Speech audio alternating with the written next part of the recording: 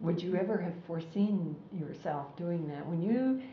Before you were ever, or maybe when you just said, okay, we're going to be in the USO and we're going to go to Vietnam, did you have any idea that it would lead to what it led to?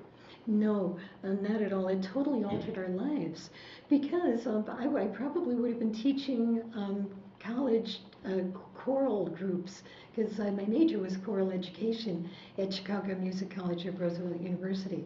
So I would have just kept, plodding forward in that direction. But by going to Vietnam, it gave us a real taste of the Orient and the world. And we had a passion for exploring the world and the Orient and going back. So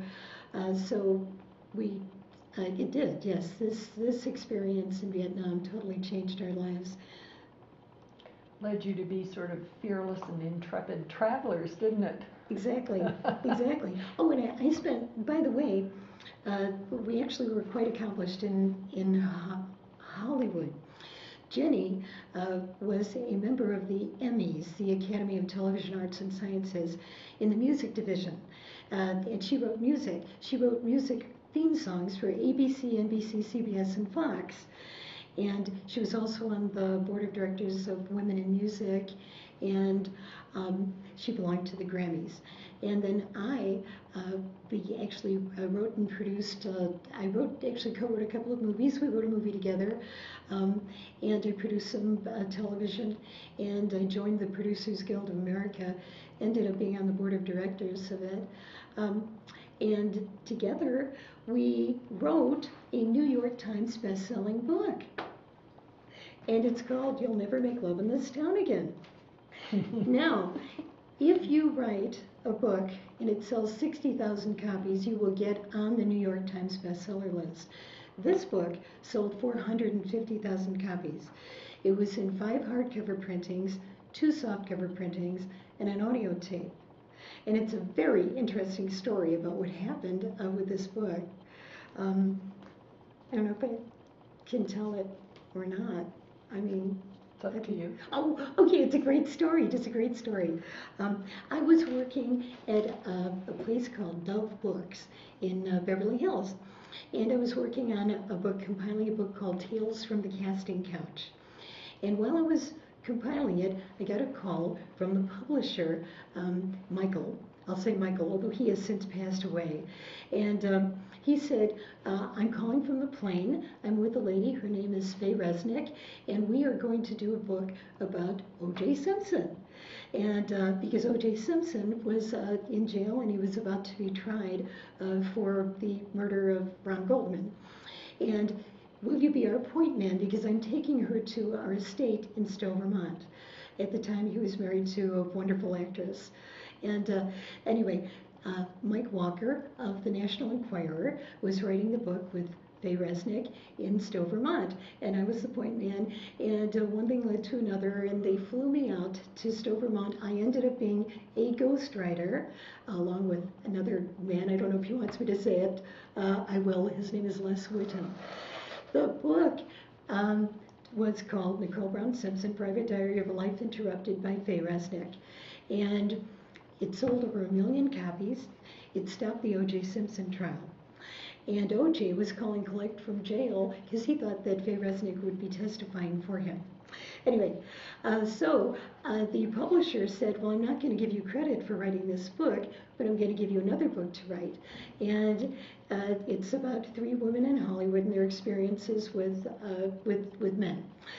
So it turned out to be 4 women. And I said, can my sister write it with me? Yes, you can. So we wrote this book. And when we finished writing it, we kept asking for a contract. Can we have a contract? Can we have a contract? And he wouldn't give us a contract because he said that Gloria Steinem would be writing it with us. Well, it turns out she didn't write it with us. She wrote a cover blurb. So then the book came out. Oh, no, excuse me. When we turned the book over, he stopped returning our calls. And a friend of ours, Sam Trust, said, run, don't walk to the copyright office and copyright your book. So we did. We got a call from the attorney from the publishing office, and he said, you know, Michael doesn't like what you wrote. He's doing a page 1 rewrite. Turn over all of your tapes, all of your interviews, all of your work in progress. Well, we made copies, and we turned over copies. We kept the original. So then we got a call from the attorney. He said, well, even though you didn't write the book, you're going to get your names on page 3. So we did. This is the New York Times bestseller list and the Los Angeles Times bestseller list. So he put our names on page 3. Well, the book came out. It shot to #1 in LA. And we got an audio tape, and Jennie was listening to the audio tape in her car, and she pulled over and she called me and she said, you know, this is our book exactly. So we didn't think anything of it. And a friend of Jennie's, by the name of Charles Renbar, he's a copyright attorney in New York. He has since passed away. He said, gee, he called, said, I see your name on the New York Times bestseller list. Can I ask you what your deal was? And we said, well, it's embarrassing, but we didn't have a deal. He said, really? Well, did you get your book copyrighted? And we said, well, yes, we did. He said, well, go home and compare your copywritten manuscript with the book. And we did. And it was 98% all of our writing. The editor had done a lot of cutting and pasting. So he said, well, let me ask you some questions. Did you sign a work for hire? We said no. Did you work at home? Yes. Did you work on your own computer? Yes, we did. Did he pay you? No, he didn't pay us to write this book. He said, well, do you realize that you own 100% of the profits of this book? He said, I can't handle it because I'm in New York, but you will get an attorney to represent you on a contingency fee in LA, which we did. Long story, that attorney didn't work out, got another attorney, and who was fabulous. His name was Glenn, anyway, can't remember, but he was a wonderful attorney and a girl attorney. And when we brought the lawsuit, the publisher, his defense was that he had written the book with his mother and that we had just typed it, which was kind of silly because he didn't realize we had all of the original tapes and work in progress. So we had thousands of 8-stamp pages of work in progress on this book, and he had nothing. So we ended up going to federal court. We chose a jury, and the night we chose the jury, the insurance company, AIG Insurance, came through with a great settlement offer. And I didn't want to accept the settlement because I wanted to prove that we wrote this book. And our attorney said, you know, you don't know what you're doing. The worst thing that can happen is that you win the case and then it's in appeals for the next several years. Take the money. So thank God we took the money. And I'm real happy. And that was Jennie. Jennie actually talked me into it, and it was the best decision we ever could have made, because that led to us, me buying a condominium in Scottsdale and ending up living up here in the most beautiful place in the universe, Sedona, Arizona. Now, you know that I have to ask you, having seen the title of this book, if it is in any way autobiographical. No.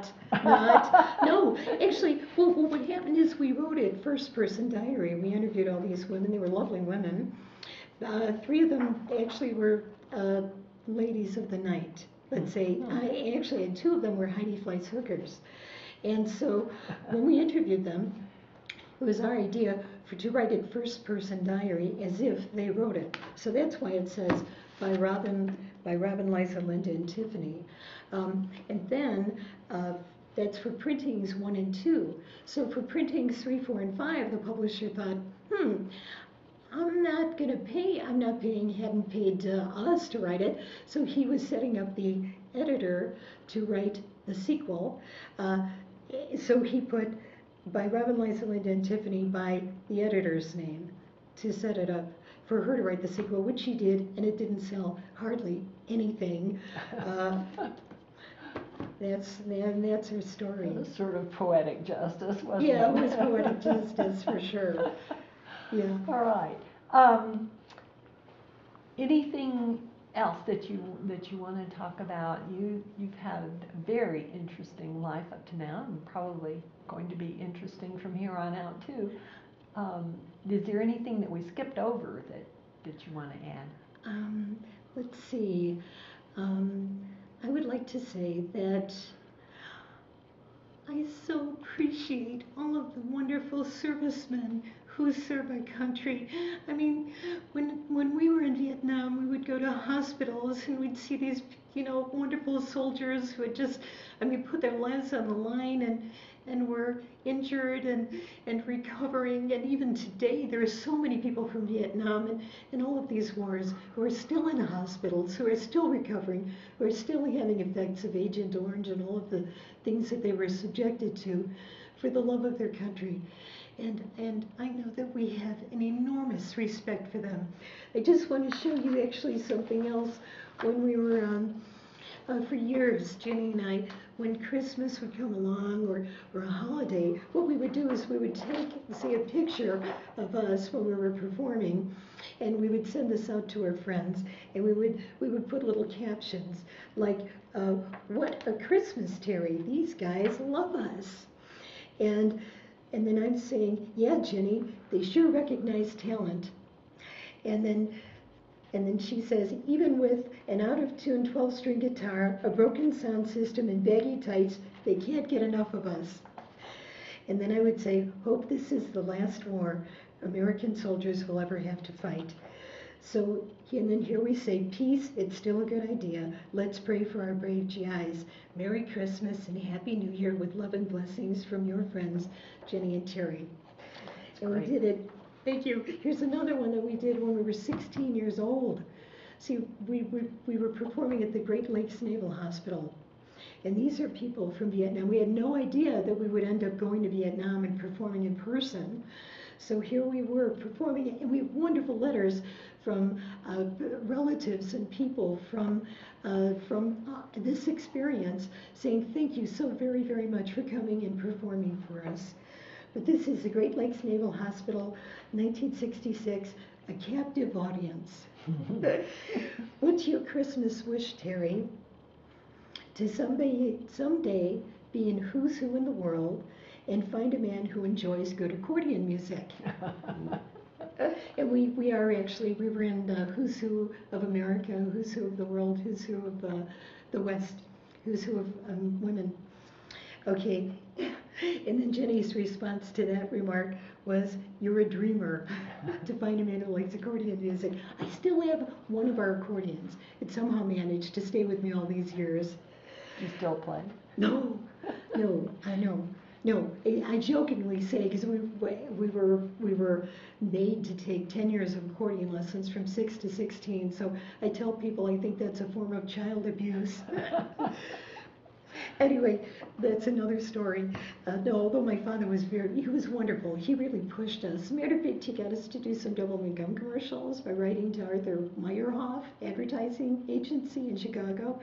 And he really pushed us with our performing. And at the time, at times it was a little trying, but it turned out to be the best thing that could possibly happen to us, because we ended up doing all these exciting, wonderful things and being overachievers, I would say, once we left home. May the new millennium, this had to be in 1999, may the new millennium be filled with dreams coming true. With love, Jennie and Terrie Frankel. Great. You performed at hospitals and bases anytime you got a chance, didn't you? Every chance we could. Yeah, from 6 to 16 with the accordions, and then 18. Well, actually, yeah, I guess until we were about, I would say, 28. We performed as many places as we could. I know when we were at the Comedy Store, we performed at Point Magoo and different places whenever we could. I'm sure there will be veterans who will recognize your name and have seen you and appreciated that, Oh. as do we. Thank you.